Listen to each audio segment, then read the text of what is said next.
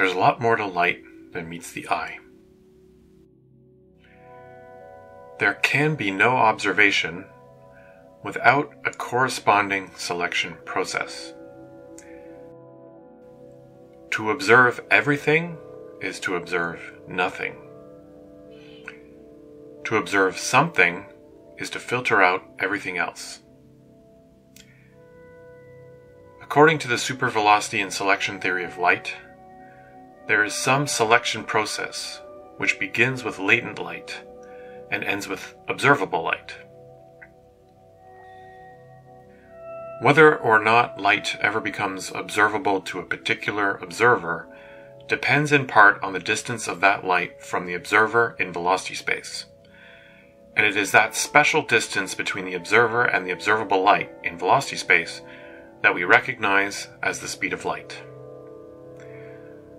Also, according to the supervelocity and selection theory of light, observation depends on a causal interaction.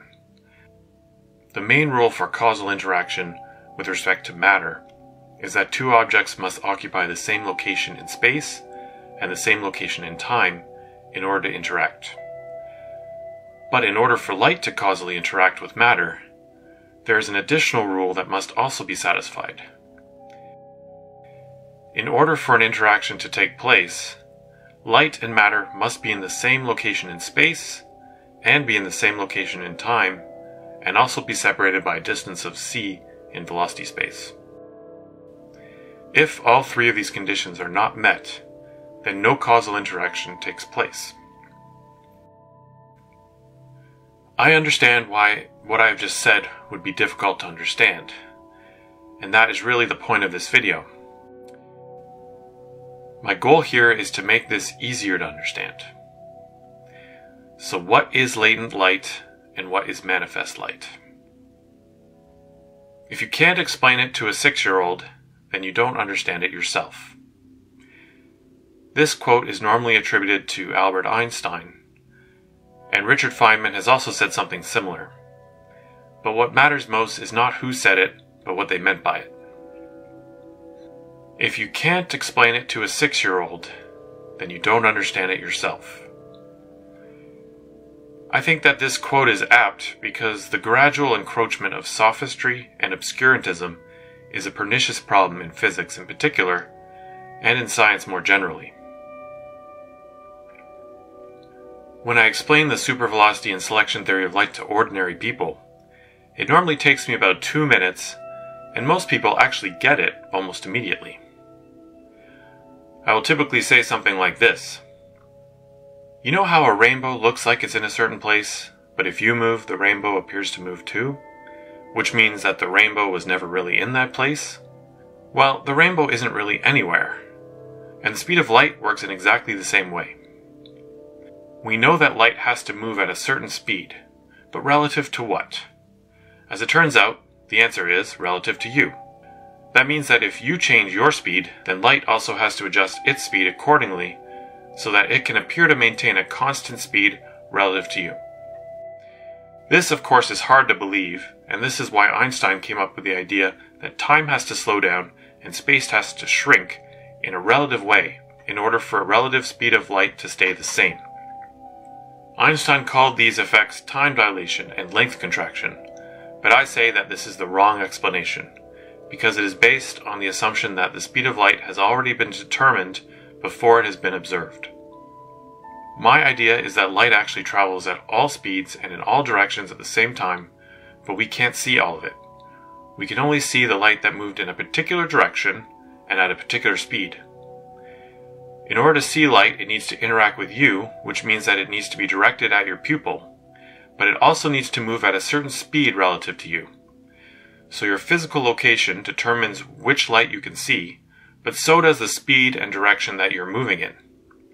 This is how the observer selects the light that they can see, through being in a certain location in space, and also through being in a certain location in what I call velocity space. In order to explain how light can move at multiple speeds at the same time, I just borrow the idea of quantum superposition from quantum mechanics, and I apply it to the speed of light. Light really moves at multiple speeds, but you can only see light move at one speed at a time. It is the observer that selects the speed of the light that they observe. As I've said, most people have no trouble with understanding the theory when I put it like that. The only people who appear to struggle to understand the supervelocity and selection theory of light are physicists and other physics nerds.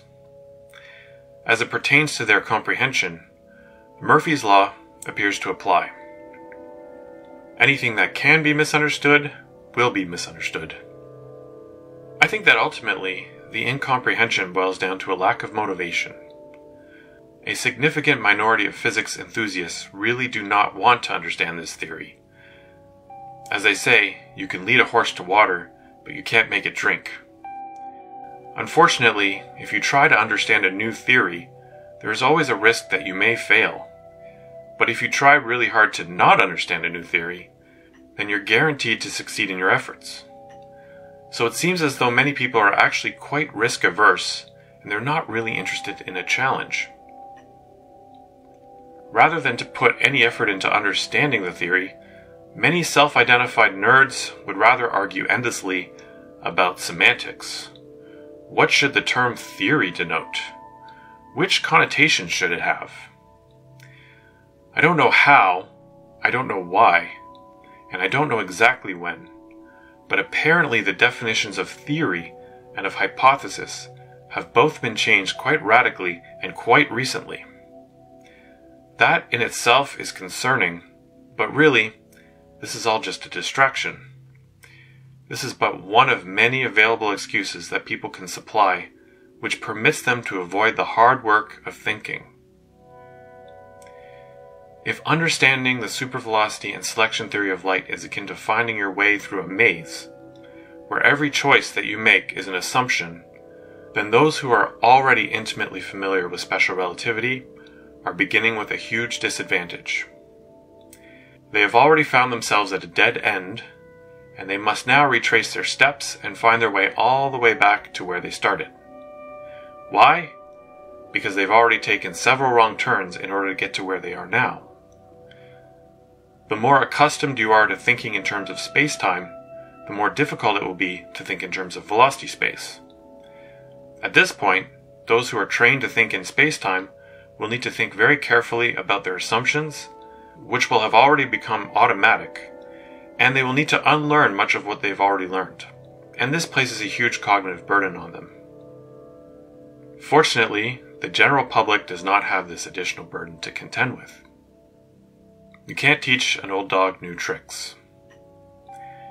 The reason that I make such long and detailed arguments in the book and in these videos is mainly for the benefit of physicists and engineers. I want to ensure that I address most of the objections and misunderstandings that might arise. New concepts are understandably difficult to grasp at first, and latent light is probably the most important concept to get a handle on. The supervelocity and selection theory of light depends critically on a distinction that is drawn between what I call latent light and manifest light. Simply put, latent light is all of the light that exists, while manifest light is only the light that can be seen from some specific location in velocity space. Latent and manifest light are both equally real, but manifest light is just the tip of the iceberg, while latent light is the entire iceberg. The convoluted aspects of special relativity are partly a result of an overgeneralization from what we know about manifest light to light in general. In other words, there is a failure to comprehend and account for the hidden dynamics of manifest and latent light. To return to the rainbow analogy, the rainbow appears to be in a certain location. We can see the rainbow, we can point to the rainbow, and we can take a picture of the rainbow. But the rainbow that we see is really only the tip of the iceberg. In reality, the rainbow is both everywhere and nowhere at the same time. But in order to understand the fact that the rainbow is actually everywhere and nowhere, we need to be able to stand in different locations and compare our observations. The rainbow that we do see is akin to the manifest light. All of the rainbows that could potentially be seen are akin to latent light. The latent light is everywhere but nowhere in particular, whereas the manifest light is somewhere, or at least it appears to be. Unfortunately, it is very difficult for us to apply our intuition in order to achieve an understanding of the speed of light and of the structure of velocity space. In order to see depth, we use binocular vision. Binocular depth perception is made possible due to the fact that we have two eyes, which are about 2 inches apart.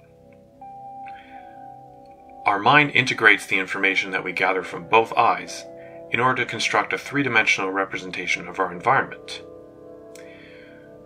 Through integrating two perspectives, we arrive at a more objective understanding. However, if we wanted to use binocular vision to see depth in velocity space, then our two eyes would need to be moving relative to one another at an extreme speed. If this could be accomplished, then we could occupy two different inertial frames of reference at one time. Because this is impossible, our perception is necessarily limited to only one perspective at a time in velocity space. But this limitation doesn't prevent us from using our imagination to map out and integrate perspectives. It just means that we don't have an intuitive grasp of velocity space because we don't have any capacity for depth perception in velocity space. If humans did evolve to have binocular vision in velocity space, then it would not be necessary to explain the supervelocity and selection theory of light to anyone. We would just already understand it intuitively. In order to bridge this gap in understanding, and to make the theory more intuitive, I need to explain how this concept connects with other concepts which we are already familiar with. One of these concepts is superposition in quantum mechanics, where probabilities are assigned to various discrete states. And the other is the Huygens-Fresnel principle in optics, which described how light waves spread out in all directions at the same time. In all cases, what we begin with prior to observation is relatively broad, but what is actually observed is relatively narrow. Think about shining a light onto a special photosensitive screen. This special screen is so sensitive that it can record the impact of individual photons by amplifying and sustaining a chemical reaction that is sparked by the impact of a single photon with a single molecule. The environment that this special screen is stored in is also kept incredibly dark.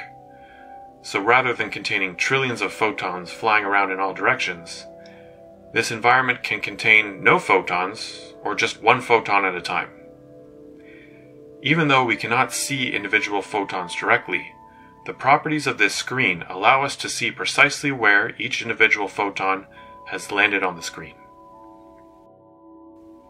According to the Copenhagen interpretation of quantum mechanics, the light travels as a wave towards the screen, but at some point before the light interacts with the screen, the wave collapses into a point-like particle, and it interacts with only one tiny molecule at a time.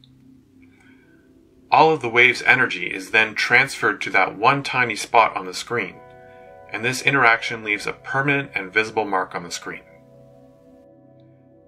In this case, the wave is the latent light, and the specific location where the photon interacts with the screen is the manifest light. The continuous wave is latent light, and the discrete particle is manifest light. Prior to the interaction, we have a wave of potential positions where the energy of the wave could be absorbed, and after the interaction, we have an actual position where the energy of the wave is actually absorbed. However, what we are calling a position here is actually better understood as a direction. I say this because in order for a particle to leave from the light source and to land at a particular location on the screen, it's reasonable to assume that it needed to move in a particular direction. The path taken by the light needs to have had a single, narrowly defined direction, but the direction of the path taken by the light is not determined until after the interaction takes place, and when it is finally determined, it appears to be determined randomly. This is what is so strange about quantum mechanics. A picture of reality begins to emerge from the study of quantum mechanics which seems to suggest that reality is impressionistic, like Monet, and improvisational, like jazz music. The tiny details don't make sense, and they're unpredictable, but in the end, they also don't really matter. But I digress. It is the different directions of the path taken by the photon that ultimately lead to the different positions of its interaction with the screen. In other words, a wave is like a particle except that it travels in a super direction, whereas a particle can only travel in one particular direction at a time. Energy can be transmitted either through a wave or through a particle. As a wave expands, its amplitude spreads out over a larger and larger area, and so while the total energy of the entire wave remains constant, this energy becomes progressively weaker as it is spread more thinly over a larger area. With particles, energy is also conserved because the momentum that is carried by each particle remains the same. But as the particles spread out, the distances between them increase, and so the total energy per unit of area also decreases. In either case, what you end up with is a fixed quantity of energy which remains constant while the total area that we are considering increases, and so the intensity of the energy decreases as the distance from the source increases. And so the overall effect is remarkably similar. When we model light as a particle, we talk about the momentum carried by individual particles and about the spacing between the particles. When we model light as a wave, we can talk about the amplitude or the frequency of the wave. But light is somehow both a particle and a wave, and also neither a particle nor a wave. According to the Copenhagen interpretation of quantum mechanics, the direction of the path taken by the photon is determined randomly, but only after the interaction with the screen has already taken place. It is as though what has already happened in the past is decided at some point in the future, and this is very hard to swallow. According to the many worlds interpretation of quantum mechanics, the wave function of the photon never actually collapses. In other words, no decision is ever made about which direction the photon took, or where it landed on the screen. Instead, what happens is that the observer actually splits into multiple observers who each observe the same interaction but from a different perspective. One observer will then see the photon move in one direction, and another observer will see the same photon move in a different direction. This splitting process is akin to how a cell may divide into two identical copies of itself. Once the split has occurred, these multiple observers cannot interact with each other because they each occupy different, self-contained universes, and these universes are all essentially identical copies of one another. All of these universes exist simultaneously, but because they do not interact with each other, there is no possible way to detect them or to confirm their existence. Now, if you find this many worlds explanation difficult to accept, then welcome to the club. Under this interpretation, the direction of the path of the photon is not determined randomly at the moment of interaction. Instead, it's the identity of the observer that is determined randomly. But then the question just becomes, how is it determined which of these multiple observers will end up being you? One could say that all of these observers are actually you, just different versions of you and in different universes. But then how is it decided which of these universes you will occupy? There is still an element of randomness and arbitrariness which the many worlds interpretation leaves unresolved. According to the pilot wave interpretation of quantum mechanics, light waves and photons exist simultaneously, and the photons ride the waves just like tiny surfers. The wave function never collapses according to this interpretation. Rather, the waves determine where the particles go, and the particles directly interact with the screen. We see the particles directly, but we can also see the waves indirectly. What begins as a very small range of locations occupied by the photons ends up as a very large range of locations downstream, and this happens because the influence of the wave is fundamentally chaotic. According to the pilot wave interpretation, the direction of the path of the photon is actually determined prior to its interaction with the screen. And even though the direction of the photon is not predictable in practice, it is predictable in principle. The Copenhagen interpretation is the original quantum theory, and I would say that is the most compelling of the three. The many worlds interpretation is the most interesting interpretation, but it also lacks a certain parsimony. The pilot wave interpretation fits very well with common sense, but it doesn't fit very well with the experimental data. All three of these popular interpretations of quantum mechanics leave much to be desired. I should also add that while we call these interpretations of quantum mechanics, we should really be calling them theories, because that is really what they are. They're theories. But regardless of what we think is actually happening under the hood of this mysterious quantum mechanical machine, there are some things that we can all agree on. There really is a wave, and the wave really does move in all directions simultaneously, as waves do. But we can't see the wave directly. The wave is latent. The particle appears to move in a single direction, and we can see the collision site where the particle collided with the screen. The particle is manifest. According to the supervelocity and selection theory of light, the speed component of light's velocity vector is also in superposition. This means that the direction of the photon is a superdirection, and the speed of the photon is a superspeed, such that the velocity vector of the photon is a supervelocity. This means that light is not a particle or a wave, but a superwave. When the latent superwave finally manifests as a photon, its direction will be selected randomly, and its speed will be selected according to the location of the observer in velocity space. So what this entails is that one way to misunderstand what a supervelocity is to assume that this speed component of the velocity vector must also be selected randomly, just as the direction component is.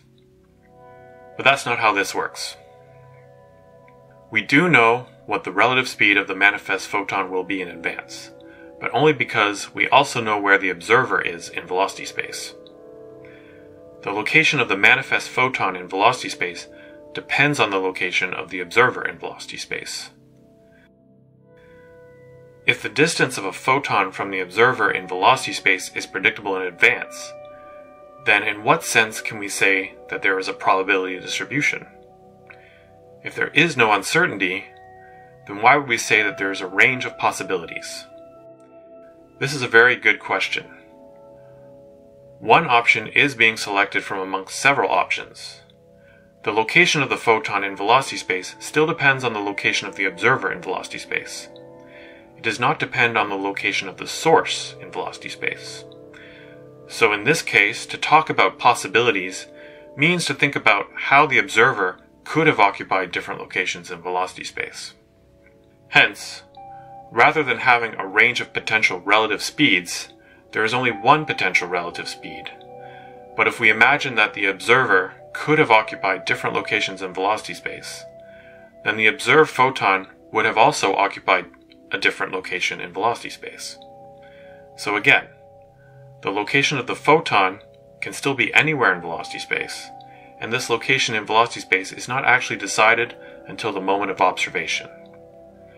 The velocity of the light is still observer dependent, and it is still undefined until the moment of observation. So even though my use of terms like probability distribution, wave function, and superposition may lead one to assume that the speed will be determined randomly, I'm not claiming that the speed is determined randomly. The speed is determined by the observer and not by the source, because the location in velocity space would have been different if the observer had been in a different location in velocity space. It is also important to keep in mind that although a particular observer can only occupy one particular location in velocity space at a time, any location in velocity space also has room for an unlimited number of other observers. Everyone who is watching an event in a stadium will occupy the same location in velocity space, even though they each occupy different locations in space. In this sense, locations in velocity space are very different from locations in space, because multiple observers cannot share the same location in space. The second principle that I apply here is the Huygens-Fresnel principle, which says that light waves propagate in the form of expanding spheres from a source. We already understand the basic rules of optics intuitively, and we know that light from a point source does travel in all directions at once. Just imagine that you're in a dark room with one eye closed, and that you can see a lit candle flickering about 10 meters away from you. All of the candlelight that you see would then be traveling in a straight line directly from the candle to your pupil. Because we understand the basic laws of optics at an intuitive level, we also understand that rays of light are extending out from the candle in all directions simultaneously. The rays of light that enter your pupil are relatively few in comparison to the many rays of light that are emanating from the candle. In other words, the rays that enter your pupil are manifest, while the rays that don't enter your pupil are latent. And even though you cannot see the latent light, you still know that it is there, because you know that you would still see the flickering candlelight no matter where you are in the room. Even though you don't see all of the light that the candle emits, you know that you could potentially see any of the light that the candle emits, and not just the light that you actually do see. The light that you do see is merely the tip of the iceberg. What I'm trying to do here is make reasoning about the speed of light just as intuitive as reasoning about the direction of light is. The basic laws of optics are intuitive because we have daily experience with them. The idea that the speed of light is constant, just because the light that is seen always maintains a constant speed relative to the observer, is just as naive and superficial as is the idea that the direction of light is constant, just because the light that is seen is always pointed directly towards the observer. We recognize immediately that there is no real contradiction in the idea that the candlelight is traveling in multiple directions at the same time. And I say that we should also see no contradiction in the idea that the light from the candle is moving at multiple speeds at the same time. Just as all directions cannot be seen at one time by the same observer, all speeds cannot be seen at one time by the same observer. Just as all directions cannot be seen from one location in space, all speeds cannot be seen from one location in velocity space. The direction that the light that you observed moved in depends on where your pupil is. And if you know where your pupil is, and where the source is, then the direction of the observed light becomes predictable. But if you don't know where the pupil will be, then the observed direction of the light would be random, because it cannot be predicted in advance.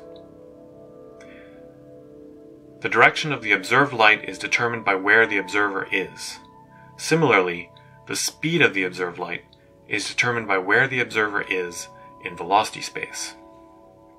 It doesn't matter that the light that is observed is always a constant distance away from the observer in velocity space, because as the observer moves in velocity space, the light also moves with them. Meanwhile, as the source moves in velocity space, nothing happens to the location of the observed light in velocity space. Any light that travels in directions that point away from the observer, or at speeds that are different from c relative to the observer, will never interact with the observer, and so it is not seen. And this light that is not seen is latent light. However, this candle analogy can also be somewhat misleading, because it may appear as though I am suggesting that there is actually much more energy in the environment than just the energy that we are aware of. To the contrary, I'm not claiming that there is an abundance of untapped energy that exists in the form of latent light. Rather, energy is conserved. So for every photon of energy that a source emits, a maximum of 1 photon of energy will be absorbed at a later time. There is no excess energy that is released, and so the principle of the conservation of energy is not actually violated. Latent light is merely potential, it's not actual. It is also important to note that the latent light which becomes manifest light does not depend on an arbitrary inertial frame of reference. It does not matter where we place the origin or the zero coordinates in velocity space. It does not matter what we consider to be stationary or motionless. All that matters is the location of the observer in velocity space, and the location of the observer does not need to coincide with the zero coordinates in velocity space. Latent light is potential, global, and continuous. Manifest light is actual, local, and discrete. A superwave is a multitude of directions and a multitude of speeds, but a photon only has one speed and one direction. The speed is predictable if you know where the observer is in velocity space, but the direction is random. Because it's nice to have a way to visualize what a superwave looks like, I've created an animation which shows a wave that is moving at 3 speeds at the same time. All 3 of these waves have the same frequency, but they have different wavelengths and different speeds. There is much more to light than meets the eye. To observe everything is to observe nothing. To observe something is to filter out everything else. There can be no observation without a corresponding selection process.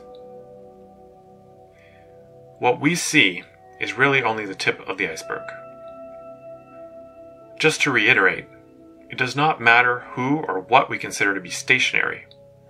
All that matters is the objective location of the observer in velocity space. If you think that the location of the zero coordinates in velocity space is what determines how the manifest light is selected, then you will get very confused very quickly. The zero coordinates are merely a property of the map, not the terrain.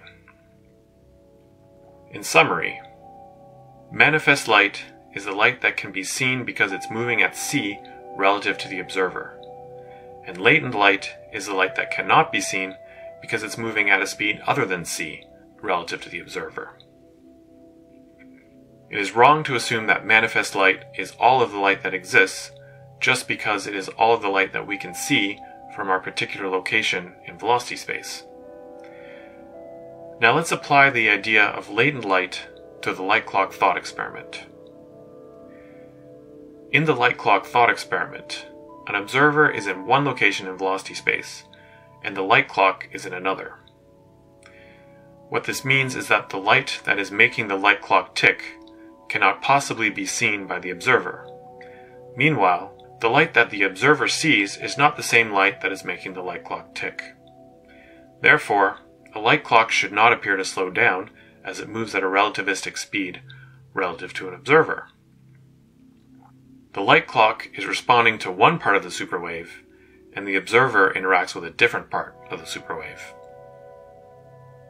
So once again, in summary, manifest light is just the tip of the iceberg, latent light is the whole iceberg, and confusion proliferates whenever we assume that the tip of the iceberg is all that there is to the iceberg. There are also 2 easy ways to misunderstand what latent light is. One way involves thinking that the speed of manifest light should be determined in an unpredictable manner, and the other involves concluding that latent light must violate the conservation of energy. In reality, the location in velocity space of manifest light is both variable and predictable, but it is not determined until an interaction actually takes place. Before I wrap up this video, I want to point out that there is a similar concept in quantum field theory known as virtual photons.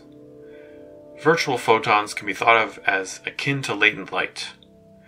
These are photons which are never actually observed, and which may also move at speeds other than the speed of light. Whether or not virtual photons ought to be regarded as real is debatable, but it is interesting to note that there's already a strikingly similar concept that is well established in theoretical physics.